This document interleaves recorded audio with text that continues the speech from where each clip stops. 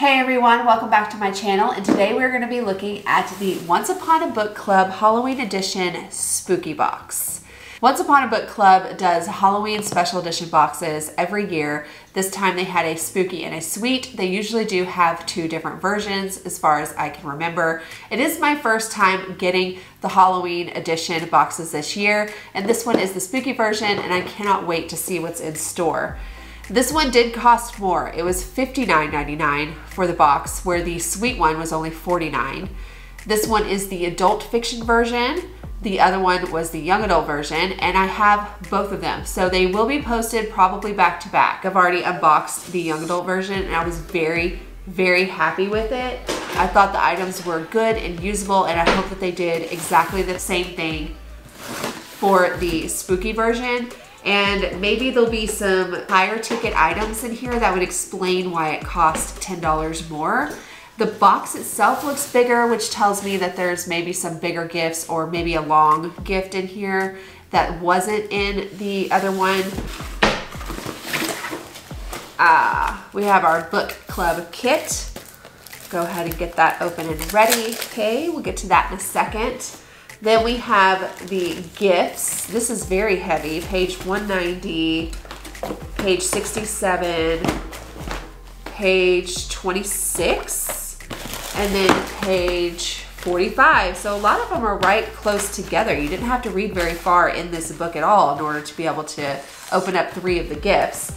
And then there's the book itself, which it's funny. It's kind of comical that it's pink. Just like home, because there's like blood dripping from the house. But no, it's this pretty gorgeous pink color where everything's supposed to be happy and fine. Same thing with the other Halloween special edition box. They have matched the wrapping to the book itself. You have the pinks and then the blood stains, and we'll just see how this one goes. Just Like Home by Sarah Gailey, author of The Echo Wife. Just Like Home is a darkly gothic thriller from nationally best-selling author Sarah Gailey. Perfect for fans of Netflix, The Haunting of the Hill House, as well as HBO's true crime masterpiece, I'll Be Gone in the Dark. Come home, Vera's mother called, and Vera obeyed. In spite of their long estrangement, in spite of the memories, she's come back to the home of a serial killer, back to face the love she had for her father and the bodies he buried there. Wow. Coming home is hard enough for Vera, and to make things worse, she and her mother aren't alone. A parasitic artist has moved into the guest house out back and is slowly stripping Vera's childhood for spare parts. He insists that he isn't the one leaving notes around the house in her father's handwriting, but who else could it possibly be? There are secrets yet discovered in the foundations of the notorious Crowder house. Vera must face them and find out herself just how deep the rot goes. I remember thinking this was going to be a very intriguing read. I wanted to see how the writer portrayed the emotional turmoil that Vera has to be going through with having a serial killer father. Like, that's got to be an incredibly hard dynamic to write. I just want to see how it is. So I am actually going to start reading this one today. I had finished my other books, and I need a new one when I go in to work, so this is going to be it. I am going to go ahead and press on with the unboxing though, instead of waiting, because I want to get the Halloween special edition boxes out. I am so happy that they arrived before Halloween. That's a big deal. And with every book club kit, you will get a bookmark that reminds you not to open the presents until you've read to that page. On the back, it will have the same quote print over here, which says, "It's a well-built house they live in. It absorbs noise, hides light, keeps secrets. It wouldn't betray her. Not ever." That's interesting. We have the book plate that is autographed by the author. And then the book club kit itself, on the back, oh, it has facts about the top 10 haunted houses in America. Very cool.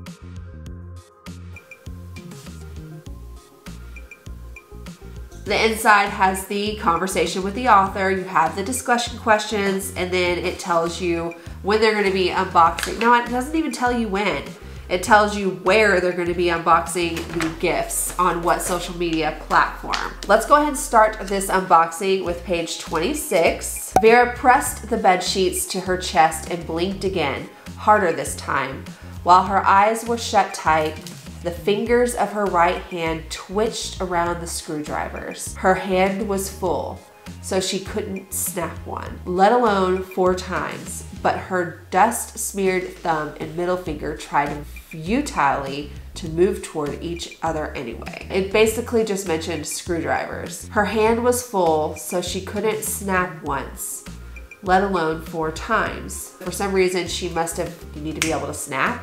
I don't know what happened. I don't know what else is going on. And that's the problem with not being able to read before you open the gift. But it did mention a screwdriver, which kind of makes me think that this is a screwdriver. Oh, it's a very girly screwdriver. I mean, screwdriver it is, but it has a very nice florally design. I've never seen a screwdriver like this before. This is very cute. I don't know if that's showing up because of the glare, but I will definitely post a picture, and I will be putting this together because I do keep a screwdriver in my nightstand close by. Usually I'm moving around pictures and wall art and stuff like that, and I need one, and they come in handy. And that's a nice pretty one for me. It goes along with the pretty pinks that are coming in with this theme. All right, next is page 45. She hooked her fingers around the thing inside of her and carefully, slowly, so it couldn't slip out of her grip, she pulled. It unspooled fast and sudden like a fish sliding out of a net. Oh. She let out a sob of relief as the long gray rope fell to the floor with a wet laundry splat. But she was still so cold. Her relief turned to dismay, then crystallized into determination. It wasn't all out of her yet. There's a lot going on in this book. That was like creepy, but at the same time, I was completely lost. Have no idea. Like, what is this even supposed to be? Oh, it's a rope spider web. Okay. Maybe this is like decorative. Look at it.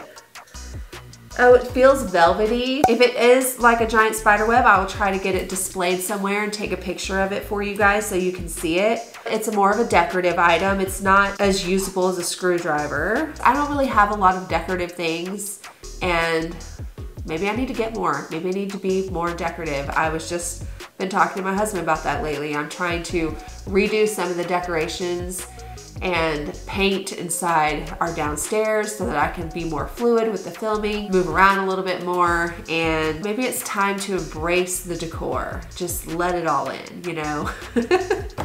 Okay, moving on to page 67. She held the thermos over the countertop and shook it hard from side to side until the little cylinder of paper stopped catching on the inside of the lid. It fell out and rolled nearly to the edge of the counter where Vera caught it in her palm. It was the size and length of a cigarette. Really? Vera thought. She should have mistaken it for a cigarette at first, except that as far as she knew, her father had never smoked. So this one is in the shape of a tumbler. So I'm gonna go ahead and say it's probably some kind of thermos or tumbler of some kind. And it is, oh, it's a spooky version with spiders and spider webs and ghosts that almost look like the ghosts in Pac-Man, only they're not colored.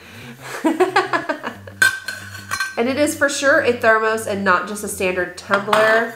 And of course they put something on the inside. I don't know if I'm gonna be able to get it out though. It's curled up in there pretty deep. If I can get it out when I'm doing pictures, I will unroll it and let you see what it looks like, but I can't reach it from here and I don't have anything long enough to grab it. The thermos itself does feel like really good quality. Probably one of the better quality ones I've received in some boxes. It is heavier. It has a thicker wall. It's not very tall, so I don't think it would hold that much liquid. And if it can hold both hot and cold, this may be something I can store like hot chocolate in. Fun thermos to add to my mix this Halloween, which is another great thing about getting this box on time, is now I can basically enjoy it for the entire month of October. Lots of time to use it. All right, the last one is page 190. Whatever is in there, it feels soft. She told herself that it was only her subconscious, like her nearly sleeping brain, startling with the phantom sensation of falling. But now she was awake, heart-poundingly awake, and she couldn't tell herself that she was imagining the sensation of the quilt stretching taut. She tightened her grip on it, and the pull of the fabric grew stronger. The pull was coming from the side of the bed. Stitches snapped beneath her palm. Pop, pop, pop. Vera's hand reflexively flew open at the sensation, and the quilt was dragged off of her, vanishing over the edge of the mattress. She listened to the hush of the fabric against the floorboard as it slithered beneath the bed. Oh, okay. That's like the creepiest thing I think we've read so far, other than when they were describing the thing that was wrapped around her. Like it wasn't supposed to be a spider web. They just gave us a spider web. That's some really creepy stuff going on. I didn't think that this one was supposed to be like haunted that way.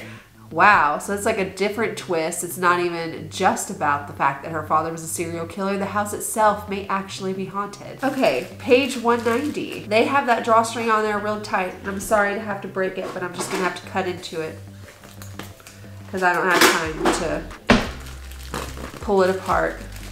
And we have a blanket, I think. It is a Ouija board blanket. It's not very long, so you can see it is pretty wide, so it would be longer if you had it like this. And it is dual-sided, so you have the black on one side and then the white side. The blanket itself seems to be made out of pretty nice quality. I don't know who stitched it or made it, but it does feel like a heavier type blanket. It's not soft material as far as a buttery soft blanket. It's like maybe a throw blanket.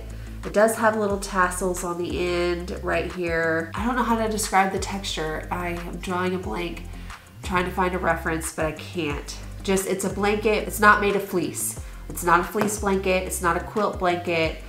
It's not a rough blanket, and I think it would keep you warm. It's also probably meant to be more decorative. I understand why they went with Ouija. I guess the Ouija boards are pretty creepy. They're not my favorite thing. I don't tend to keep hardly anything Ouija related, so this will probably be in a giveaway for sure. And it seems to be a nice quality blanket, so that's good. And maybe because we got a big blanket like this and with the nice stainless steel thermos that we got, probably explains a little bit of the price difference.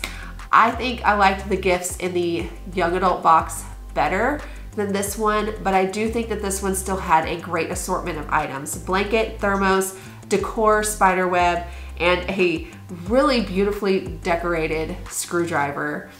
I am happy about that screwdriver. That is really cool. And I'm happy with this book. I am still gonna read it.